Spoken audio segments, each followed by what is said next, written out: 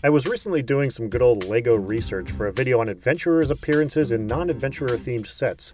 Check it out soon. And one of the treasures I discovered was a large Johnny Thunder mosaic. I wanted it, but soon realized it uses a couple of colors that are no longer produced, and one of those was only ever in like 2 sets to begin with. I wasn't about to spend the money to make this set perfect, so I cut some corners. I color swapped gray to brown and used the more common pip pieces instead of the square plates, which was the only bricklink order I made. The most used color was white, so I used the empty space on white base plates. And I had a couple house sets with blue roofs that gave me enough slopes to use, instead of having to buy black slope pieces. I don't know what they did for instructions for this set, but I couldn't find any.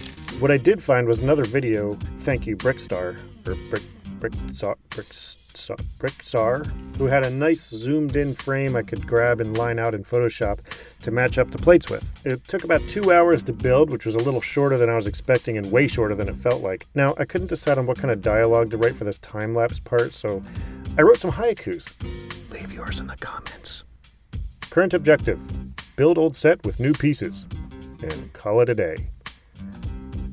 Nice, smooth fingertips.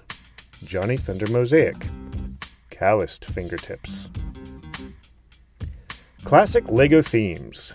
Nostalgia works wonders. Grown men with kids' toys. Indiana Jones. No money for that IP. Let's name him Thunder.